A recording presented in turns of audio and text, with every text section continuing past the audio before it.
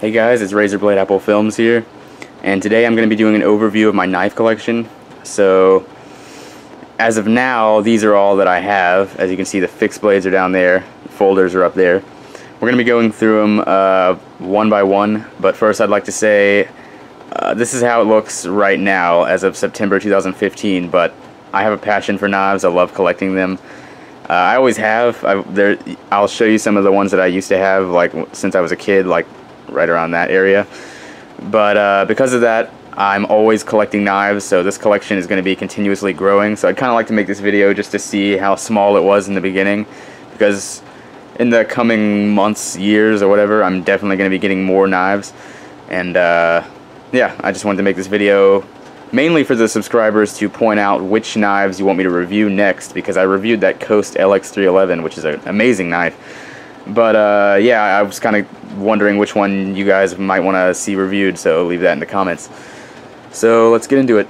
Alright, the first knife is a Schrade fighting knife. I'm probably not going to be reviewing this one because it was my grandpa's. The handle, it had a stacked leather handle and it was falling apart, so he wrapped it in electrical tape. But as you can see, it's like a rat tail tang, just like the K-bars. It's got a pommel right here, not a pommel, like a finger guard right here. And it's kind of bent. I don't know if that's on purpose, but I can only assume that it's made of some type of carbon steel because of how rusty it is, and it's really sharp. Like, it was able to get sharp again pretty easily. So yeah, that's the first one. Next we have a Buck Reaper. This is a very underestimated knife. I don't really see that many reviews on it online. I saw Gideon's Tacticals review, and his was pretty good. And I'd like to review this. Like I said, I think it's pretty underrated. I'm pretty sure Buck still makes this. I'm just going to give you a look at it. I'm not going to be doing little mini reviews. I'm just going to be kind of going through these knives, just showing you all of them.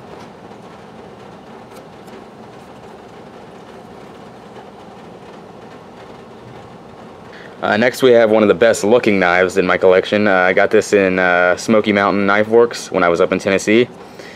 This is a Buck 105 Pathfinder. I think it's the Pathfinder. Normally these come with a black phenolic handle and like silver guards, but this one is Cocobolo wood with gold. I think it looks a lot more classy. Alright, next I have the classic K-bar USMC fighting knife. Everyone knows what this knife looks like, probably. If you can see the blade, I've used it a lot.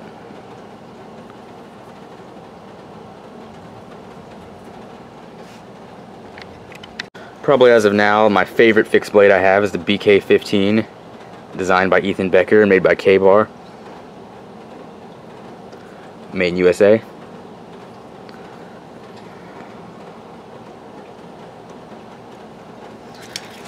Here's the sheath it comes with. It's got double buttons. Not the best sheath ever, but it does its job. Alright, next we got a monster knife. This is the BK9, designed by Ethan Becker and made by K-bar. It's the BK9 Combat Bowie. Barely even fits in frame. I stripped the coating off of it. I'm definitely going to be doing a review on this no matter what, because this thing is just a beast. I got a lot of damage on it. Very sharp.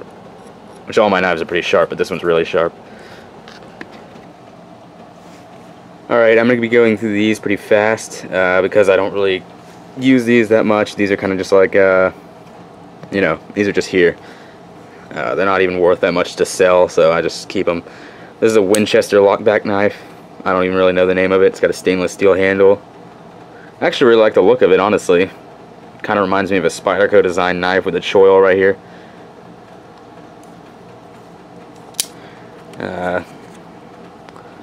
This is a Frost Cutlery little lockback knife. Not much to say about it. I've used it a lot actually, and it gets pretty sharp. It's made in Japan. I might actually do a review on this knife. I don't know what it's called though. They're pretty much the same size. This is a Buck 373. It's got like imitation bone handles. It's not the best knife ever. Made in China. Steel kind of sucks. I honestly wouldn't recommend it. Now we have an old Camillus lockback. We use this a lot. This is like one of the first knives I had when I didn't really collect knives that much, and I just used them for anything. Yeah, it's been through a lot. And it's very comparable to this old Gerber knife, which is probably, I think this is the first knife I ever got.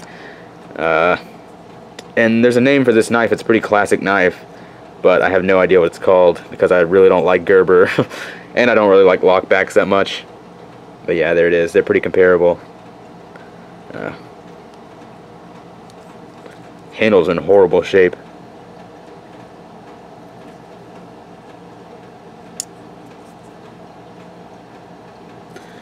But out of the two, I prefer the Camillus. It gets a lot sharper, holds its edge, and doesn't have any blade play, unlike the Gerber.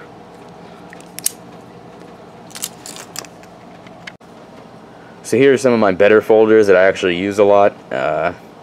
Leave down in the comments which one you want to be reviewed first, but I'm probably going to be reviewing all of these eventually. And like I said, I'm going to have more soon anyway. So yeah. Alright, this knife needs no introduction. This is the Buck 110 Folding Hunter by Buck, obviously. I use this one a lot. Blade's not in the best of shape,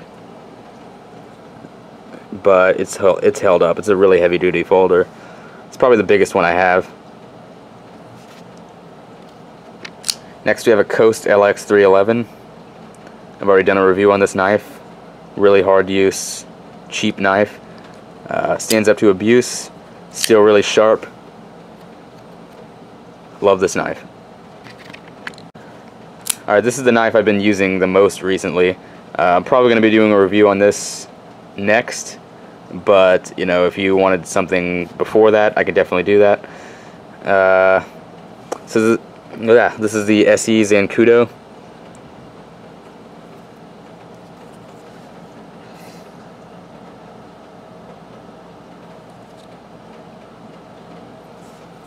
Frame lock, made in Taiwan.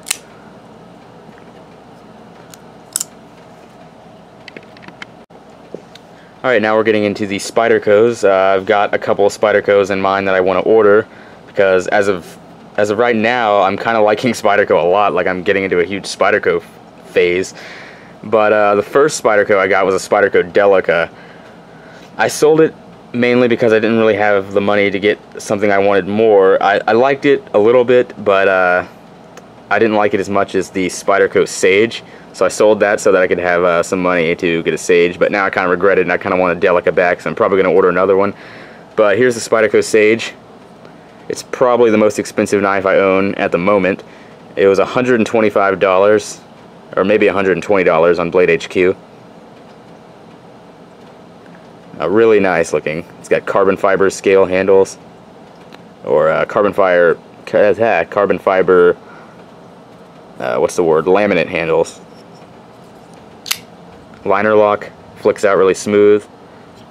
Wire pocket clip, very classy knife. Alright, and the last one I have to show you today is the Spyderco Paramilitary 2. G10 handles and a compression lock.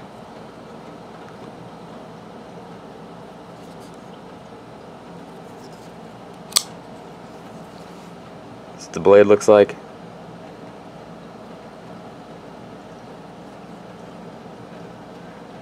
Alright, so here are all my folders. Let me know in the comments which one you want to see reviewed. Alright, and there are all my fixed blades. Sorry about just filming my floor. None of these would have fit on my display board, so it was just easier to do it like this. And sorry if the video was rushed. But yeah, here are the fixed blades. The video was rushed kind of. I wanted to take it a little bit slower and do a little mini review of each knife, which I kind of did. But my camera is actually only on 7% right now, so I forgot to charge it. But, you know. So there's all my fixed blades. Let me know in the comments, like I said, if you want any of these reviewed. Alright, and as soon as I got done making my video, I forgot that I had another knife that I didn't show you. Whoops.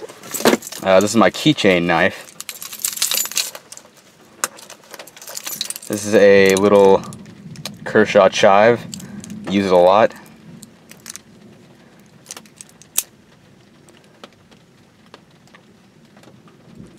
As you can see, it's in pretty rough shape. But yeah, it's a great little knife too. I might review that too.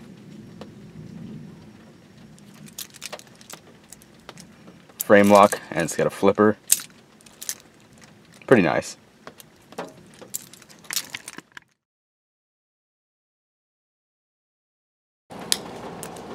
Not the best sheath ever, but alright, so